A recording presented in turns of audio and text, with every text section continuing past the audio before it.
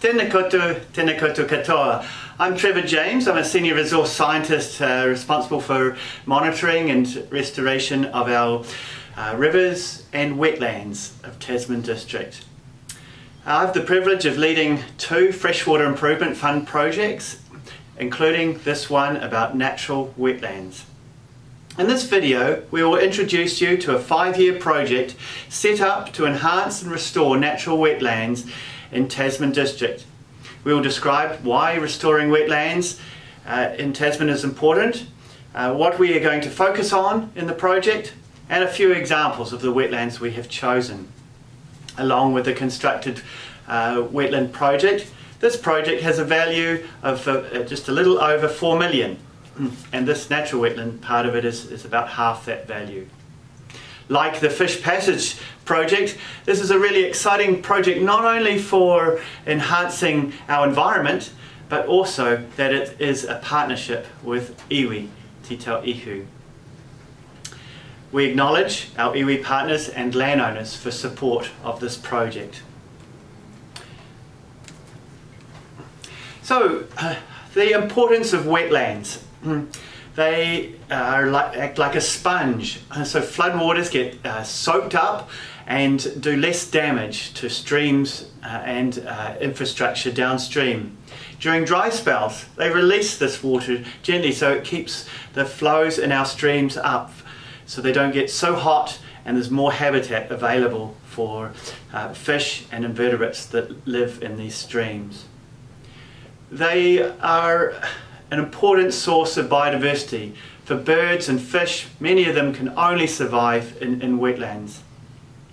Like the kidneys, wetlands are very good at filtering contaminants that run off the land, like sediment and nutrients and fecal matter, disease-causing organisms. It improves the quality of our waterways and the quantity of water in them. It also sequesters carbon. So it stores carbon, and that is really good for climate change. Also important, wetlands have high cultural values. They're important for iwi recognising their kaitiaki-tanga, the mahanga kai, the resources such as flax and kuta, and the mana o te wai. So this is the importance of the values of our waterways from a cultural perspective. So we have had a lot of wetland loss in Tasman, like much of the rest of the country. I have a series of maps here showing you this loss. So this is Golden Bay, part of Tasman. You see the Golden Bay Ecological District as the valleys of Takaka and Aorere. These have lost the most, about 70% of wetlands have been lost in these areas. Some of the inland high country have fared much better. In the river systems draining Tasman Bay, we have the ecological districts of Motueka, which includes all the Waimea Plains all the way up the Waiti, and also the plains around Motueka and Riwaka. These have lost 98% of their wetlands. The Moutere Hill country is also shown in red here as having lost a large percentage of their wetlands. Only 5% of wetlands remain in these areas. In the Kawatiri Bulla part of our district, it's a similar story. However, there is one gem in this sequence, and that is around the Top House, Sinanad area. Quite a lot of wetlands remain in the valley floor of that area. Down the main valley floor of the Buller, we've lost about 80% of wetlands, and then 70% has been lost in Materi and Reefton ecological areas. This is one of my particular favourites of wetlands. It's a bog up at Tutaki Saddle, not too far from Murchison. Now the threats to our wetlands, you probably know all about this. The draining of wetlands is the biggest thing. Wetlands need water to survive. have been removed by removal of vegetation, the hoof and tooth method of plugging up wetlands with cattle, the damming and flooding of wetlands like this lower photo, and the diversion of water out of the wetlands. But another one is the transformative weeds, so grey and crack willow in particular, but there are other species like elder, blackberry, and some ground covers like Montbretier and yellow flag iris. Some of these have just completely overrun wetlands and there's no or very, very few native plants remaining under the canopy of these transformative weed species. An example of this is a sad example. It's Machine Gully in the Moutere area, not far from the village of Tasman. It's one of the largest wetlands in the Moutere. It's about 15 hectares, and it used to be dominated by flaxland and shrubland. It was significant to iwi. But although this image may be a little bit difficult to see, the image on the left shows back in 2003 when it was dominated by native species. The flaxes, the rushes and the reeds and so forth. Then in the year 2000, the aerial photograph on the right, it shows a dense canopy of grey willow, poplar and blackberry. So it takes a lot to restore a wetland from those transformative weeds. This picture shows one last remaining wetland in the Moutere. It's unlike a catchment nearby, this stream downstream of this wetland flows really well in the summertime, and it just shows the importance of even small wetlands. So we have mapped a lot of wetlands in Tasman district over the last couple of decades, and many of these field surveys have been undertaken in recent years. During this process we've recorded a lot about the threats, the species that live in them, and so forth. Wetland owners in Tasman have really taken on board the importance of wetlands, and the rate of loss is very low now. But however, that condition of wetlands is still declining, and for the reason particularly of the transformative weeds.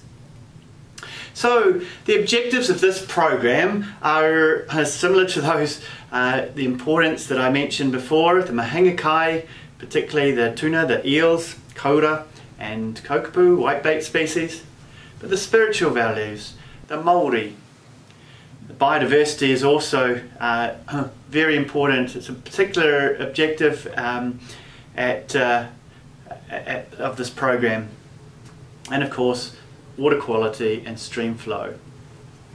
So our targets for this program are to restore at least 40 natural wetlands. As part of this process, we're estimating that we will provide for 40,000 hours of nature-based employment, and that equates to about 26 full-time equivalents. We are planning on planting over 100,000 plants and restoring the hydrology to a number of these wetlands. So we've got a number of detailed prioritisation system here. We, of course, we want to get the best bang for our buck. So we made a short list of about 100 through this process, 100 wetlands, and then got them down to 40. In particular, we've chosen those that are pre-explosion phase of these weeds. So before they've become overrun. With so many wetlands to choose from in the district, it is really hard to know which to leave out. We don't have the ability to include all the wonderful community groups working in wetlands. However, if you are committed and have advanced plans for wetland restoration, we are happy to talk about this. Probably we're set for our program through to March of next year, but after then we can talk. So the first criteria about the feasibility and cost effectiveness, It's about the extent of these transformative weeds, getting them in the pre-explosion phase, that the hydrology, the expense of that is not too high, and that planting will reintroduce and reinvigorate these wetlands. Of course, the landowners and community interest is also included in that prioritisation. Ecological significance is really important too. I won't go into the detail of this, but this is a pretty standard practice of assessing ecological significance. And the wider benefits beyond the wetland, for the streams, for carbon storage, and to prevent weed spread across other parts of the catchment. And of course the cultural values. So in the top 40, you can see here that they're spread throughout the district, from Golden Bay through Tasman Bay and into the Buller. 10 of them are on public conservation land.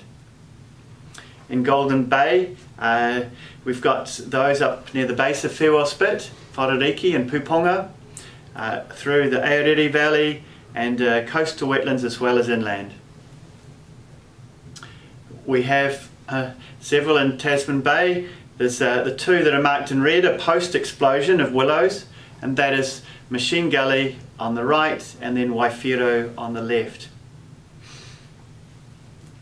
In the Kawatiri, the Buller catchment, we've got a number in the Top House area and around St Arnaud, and then in the lower Buller up the Matakitaki and Tutaki and other valleys. Now I'll just give you a couple of examples of the types of work that is envisaged for this program. So Puponga wetland, this is dominated by natives. There's only a few pest plants on the borders. So it's well buffered by conservation land. It's really important habitat for marsh birds and quite large, 30 hectares. But there are these impacts. There's not only the willow, but Montbretia and yellow flag iris as well. These can really take off and absolutely dominate. So the restoration here, as in many of these sites, is control of these weeds and ongoing surveillance. Mangarako swamp is one of the largest swamps, was the largest swamp in Tasman district. It's also a Ramsar site, so that's international, it gives it international importance. It's got one of the region's healthiest populations of bittern and crakes, as well as other birds and mudfish, which are currently not found anywhere else, or have not been recorded anywhere else in the region. The threats are willow and blackberry, familiar baddies. Materi wetland just north of Murchison. This has just a few crack willow on the edge, ready to invade, and it's a plan to just nip it in the bud. Quite a quick site to restore, but nevertheless it could, if they get away here, they'll get away to neighbouring wetlands as well. The Wairau Saddle Bog near Top House, it's very, very important ecologically. Threats coming in are broom and potentially gorse, and we have done some surveillance there, and yes, it's looking good now, but we just need to be really on top of the weeds. Black Valley wetland used to be much larger. There are drains that remain there that dry up some of the fringe areas. So we plan to fill in some of those drains and have some islands of native vegetation to help spread those seed out from those islands. So the next steps for this program are to bring on board some project managers for the job, a Māori liaison officer, work with a technical science panel to make sure that we've got the best advice possible, that we're making the best decisions about the direction of this project and the methods that we're using. We'll be engaging contractors for the on-ground work, probably in the springtime, and this will be through the supply panel. If you're interested in more resources about restoring wetlands. There's a couple of really good publications by Manaki Whenua, Land Care Research. This is one about general wetland restoration, and then one called Te Reo o Te Repo that is about iwi getting involved in restoring wetlands. So that's just a little introduction to this natural wetlands restoration program, and we are excited and looking forward to getting into it and meeting you out there. Kia ora.